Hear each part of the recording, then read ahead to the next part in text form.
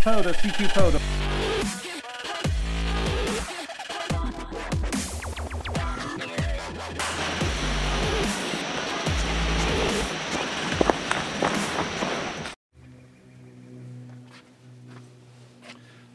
Hey, it's Tango Oscar Mike. I'm out playing the little radio in the driveway, trying to set up the Wolf River Coil as a mobile antenna. Not that I will drive with it, but as a mobile antenna. I've used counterpoise. I tried configuring it as an NVIS2, but the wire I'm using is actually too long, and I don't want to cut it. I could coil it up, but I've had this antenna for a while, and I've used it before to make contacts sitting on the ground on the tripod.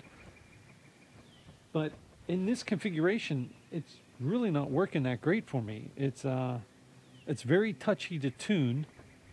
I'm getting a lot of RF back into my radio. I can tell because when I try to analyze it, if I put my thumb on the analyzer keypad, the SWR changes, which I found out from other instances that's a problem. That means I'm getting RF back into the device. So, yeah, to me it's just easier to put up a end-fed antenna on my trailer hitch. I can't drive with this anyhow, so it's easier to put an end-fed or my link dipole up on my mast on the back of the truck. So I wouldn't recommend this for a mobile configuration, and I know people use these and love these antennas. I've had this one for a while, and I really haven't been that impressed with it. It's cheap for what it does, yes. And if you're looking for a nice vertical, now I only have the standard whip on it, which I think is 78 inches, and maybe it would be work better with a longer whip. But on 20 meters, I've actually had to shorten the whip to get it to tune properly. And that's using none of the coil at all. So I just don't. It's going to get packed up and it's going to go back in the bag, and I'll keep it for some other instance. Maybe I'll sell it. If you're interested in the Wolf River Coil at a cheap price, let me know. But I have everything for it. I have a bunch of accessories. I even bought a couple of extensions to it so I can make it so it becomes a center loaded antenna instead of a base lower loaded antenna. I got the radio wires and stuff like that for it, but it's one of those antennas that it works, but to me it seems more hassle than using some of the other antennas I have. It's kind of like the F-loop. The F-loop works great, but it's an antenna that it's good for doing parks on the air if you're calling CQ, but if you're changing bands a lot, it's a pain to tune. So that's another antenna that I have that I don't use that much, because I just found that it's so much easier to use a simple wire antenna,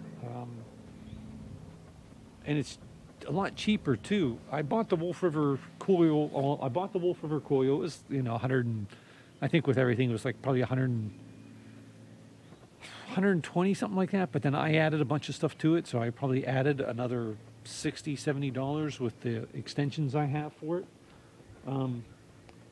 The loop antenna, the magnetic loop antenna, that was $400. I bought it. I got it for Christmas, so I bought it. And it works, and I'm sure it would be good for a confined area. But they're just antennas that I don't use that much. It's hard for me to use these. Now, if I didn't have anything else, if I didn't have anything else to use, it might be a different story. But because I use so many wire antennas, using a wire antenna just seems so much simpler to me than fighting with one of these. I'd love to try the Chameleon M-Pass antenna. You tune that one, but because you're tuning that with the Matchbox, I think that's going to be a compromise as well. I may just have to break down and get a screwdriver antenna for the truck here if I want to do HF from the truck. I think that might be a much easier way to go.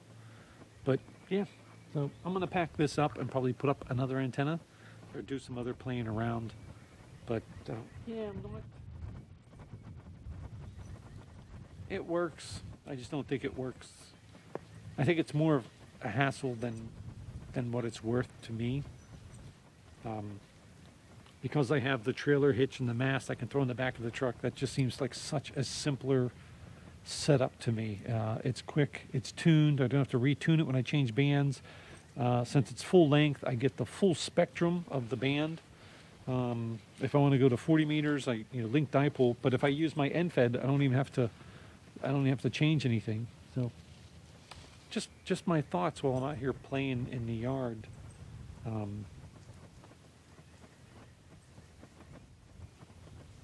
Yeah.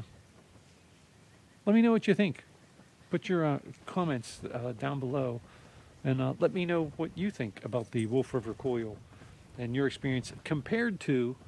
Now, if you've never compared anything, if you just only use the Wolf River Coil, you're not going to be that helpful. But if you use the Wolf River Coil and you use other antennas, what are your opinions? What do you think's easier? What do you think's the better antenna? Tango Oscar Mike.